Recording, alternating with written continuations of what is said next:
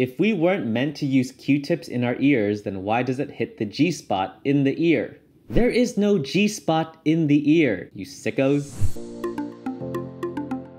Hello and welcome back to the channel. My name is steveioe, aka motherfucker. Today we're gonna be talking about earwax, clogged ears, and Q-tips from the emergency room. Clogged ears are one of my favorite things to do in the ER. I love unclogging a clogged ear. They're usually clogged because motherfuckers are using Q-tips to try to clean their ears. Please stop using Q-tips to clean your ears. I will get into it and why after we watch the videos. Here we go. Tips from the ER.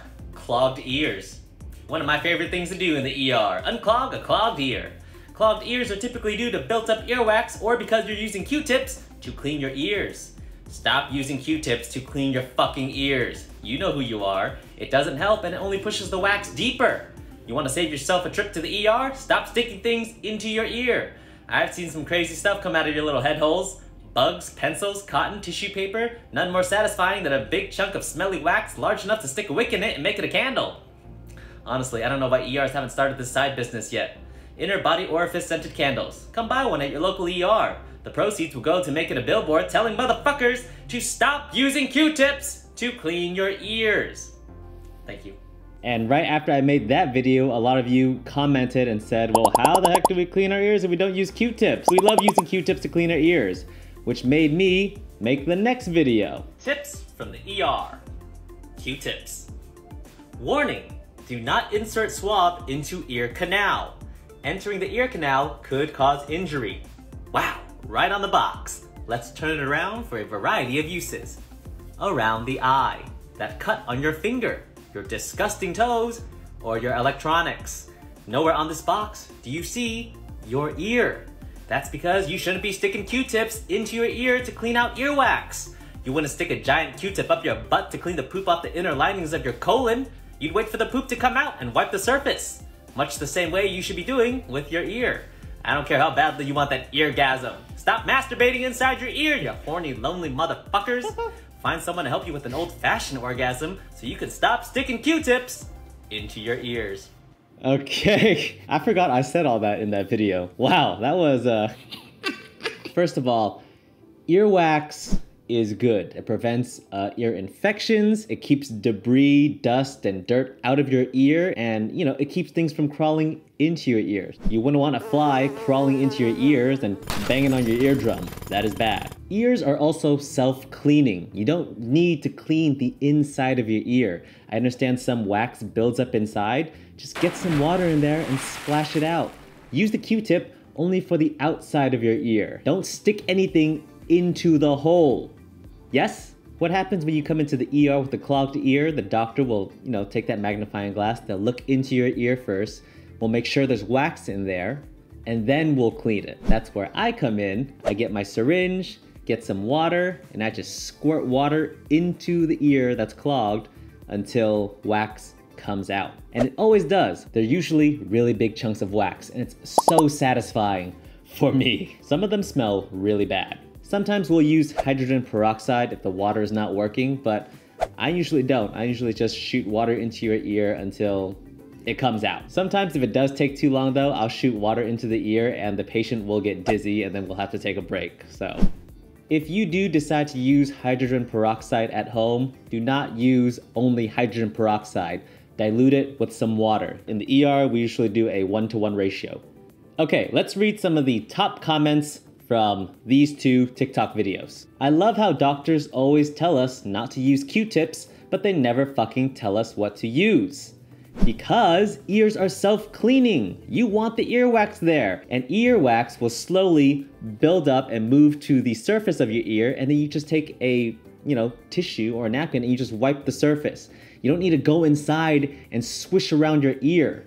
I don't give a shit about your eargasms. They're not worth it. I'll never stop. There's nothing more satisfying than that sweet Q-tip relief. We'll see you in the ER, I guess. This guy is the type of guy that I would appreciate cursing at me. Well, fuck you very much, motherfucker. The question now stands.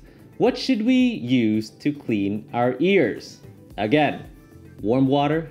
When you're in the shower, shower water. Just wipe the surface. get a Q-tip and wipe the outside of your ear where those little wrinkles are, but not inside. Do not stick anything inside your ears. Then who the fuck was like, yeah, let me use a Q-tip to clean my ear? Then everybody thought it was for your ears. That's a good question. I mean, your ding dong wasn't meant to go up the butt, but someone decided to do that. Humans are curious. Steve, unless you personally are down to assist me, I'm eargasming. I'll say it again. You do not need to clean the inside of your ear. Q-tips are one of the few items actually designed for the one thing it says specifically not to, but no one does anything about it aside from saying not to. I mean, what are we supposed to do? Arrest you? Read the instructions. Don't do it. It's not good. Think about it. A Q-tip is a big old cotton ball stuck to a stick. As soon as you stick that stick inside your ear, you're gonna be pushing the earwax closer to your brain, and you're gonna be maybe scooping some of the surface of the ear canal. You're never gonna get the earwax out. You're just gonna be pushing it in, which is gonna just cause more problems. So what should we do? Rather than just being a smartass, maybe offer some advice. Guys, ears are self-cleaning. You do not need to stick anything in there to clear it out. Warm water, wait for it to come out, wipe the surface. No one's even looking at your ears. Can you give us a video explaining best things to use other than Q-tips? Boom, right here. How about you actually say how to clean your ears? Maybe that would actually stop people from doing it. Water, wipe, keep away from the hole. Is it true that you could use hydrogen peroxide to clean them though? Yes, hydrogen peroxide will soften the wax so it's easier to come out. But remember, don't use only hydrogen peroxide. Dilute it with water using 1-to-1 ratio. If you have a syringe, that'll be the best way to do it. Lie down, put the hydrogen peroxide water mix into your ear and just let it sit for a little bit. Let it soak into the wax, let it soften. And then once you're done, just turn over. Hopefully it'll come out. Maybe give it a little shake. So what are Q-tips for then? Why do Q-tips exist? Good question. If I remember correctly, on the box it said Q-tips, you could use them to clean around your eye. You can clean around your ear. They're good for getting the dust off your keyboard. Good for maybe cleaning in between your toes. You could use them for many things, just not the inside of your ear. Literally, just read the box. Why is my earwax a liquid? Earwax is liquid and it's sticky. Think about it, right? It makes a good defense mechanism for your ears. It traps dust and dirt from getting into your eardrum, and just in case you're sleeping and a cockroach or a spider decides to crawl into your ear, it'll stop that motherfucker too. If we weren't meant to use Q-tips in our ears, then why does it hit the G-spot in the ear? There is no G-spot in the ear. Steveio, so should I just clean the outer circle of my ear? I guess I did never ask my ear canal for consent. That's right, consent is very important.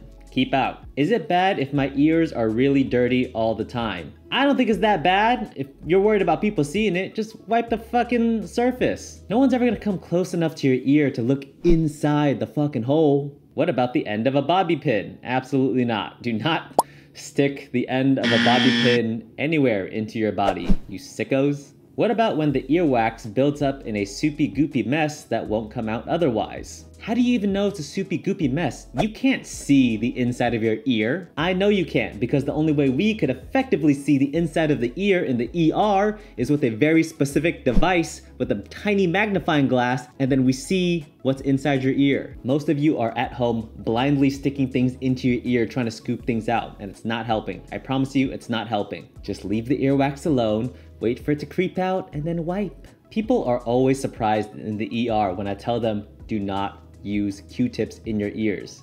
Not many people know. Look it up anywhere, Google it, YouTube it. Everybody will tell you, do not stick Q-tips into your ears. That's our video. I hope that was helpful. Please comment any other questions you have and I'll try to answer them. If you enjoyed this video, please like and subscribe, and I'll be sure to come out with more next week. Thank you, motherfuckers.